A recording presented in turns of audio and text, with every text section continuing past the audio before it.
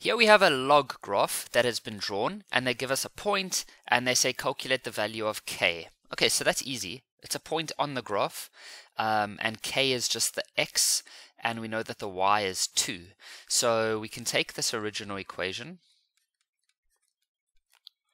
and so we know that the y is a 2, but we don't know what k is, so we just do that.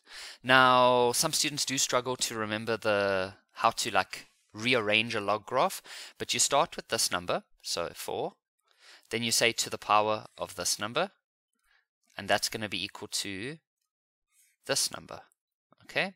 And that's going to be k, and so that means that 16 is equal to k, so k is 16. Now it says determine the values of x for which this graph is bigger than -1 and smaller than 2. Okay, so these are y values, -1 and 2. So let's quickly go find the y values of 2, which would be here, and -1 would probably be here. So they want to know between which x values is the graph in between those. Okay, so if I had to draw dotted lines going across, they want to know where's the graph inside here, in between those two. So if I had to highlight the graph where it's between those, it's there. Can you see? Because inside that area, it's between those two red dotted lines, right?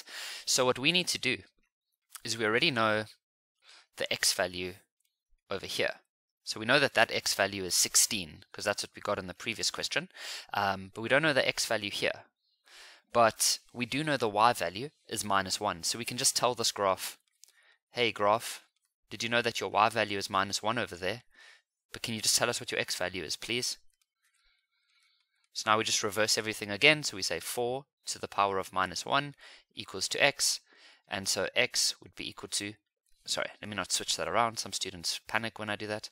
So x would be 1/4. So that means the x value here, whoops, the x value here is 1/4, and the y value is -1. So remember, it's in this little area here where the y values are between those two dotted lines, because they want the y values to be bigger than -1, but smaller than 2. So the answer will be whenever x is bigger than or equal to 1/4, but then smaller than or equal to 16. So it's whenever the x value is from here up to this x value. Okay. If you prefer interval notation, you could say x is an element going from 1/4 up to 16, like that. Okay, 6.3, write down the inverse. Now some students get a bit confused between this and this. Okay, so this one is inverse. This one is first derivative, which is part of calculus. Okay, so don't get those confused. Here they want the inverse. So to find the inverse, you're just going to write out the original equation. You're then going to switch x and y around. And then you're just going to get the y by itself again. So we're just going to reverse log again. So that's going to be this one to the power of this one equals to this one. And guys, whether I do it that way or that way doesn't really matter. Okay, that's not important. But there's the answer. Y equals to 4 to the power of x. So remember, with inverse, step 1, you just switch the x's and the y's around, and then you get the y by itself again. And that's it. This, by the way, is an exponential.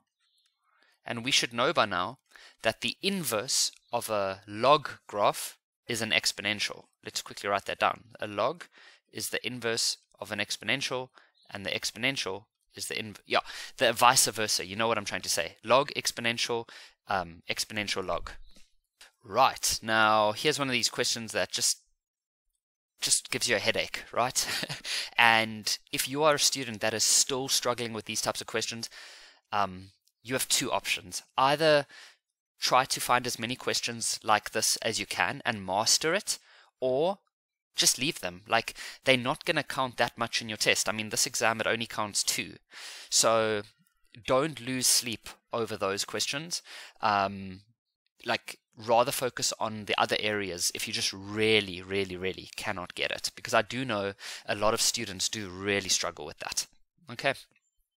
And even like those questions where they talk about K and roots and oh my goodness, I know you guys don't like those. They're really challenging. Okay, but let's give this one a go. I have got a few little techniques I'd like to share with you for this one. So it says, for which value of x will this times this be this? Okay, now let me explain in a very simple way to you guys. Don't look at what they're giving you right now. Let's first go to the very basics, like literally grade 4. We're going to go back to grade 4 right now. They want you to multiply these two things together, and they want the answer to be smaller than 0. So they want you to multiply these two things together to get a negative answer. That's what smaller than 0 means. Okay, so what we do is I like to do this. I say, okay, so the two things we're going to multiply together are x and the inverse of x. Actually, I was thinking this question's actually a little bit easier. Check this out. If we go x times the inverse. Now the inverse we already worked out in the previous question. Y equals to 4 to the power of x. So y equals 4 to the power of x. And they want that to be a negative. Now, they sometimes like to ask this in like your normal exams, in like question 1, for example. They'll be like x minus 1 times 3x smaller than 0. And then students struggle because they're like, yeah, but I can't solve this one. It doesn't work. It's giving me an error on my calculator and I can't make this one equal to 0. Guys, you are correct. This thing cannot be solved. It can't be made equal to 0.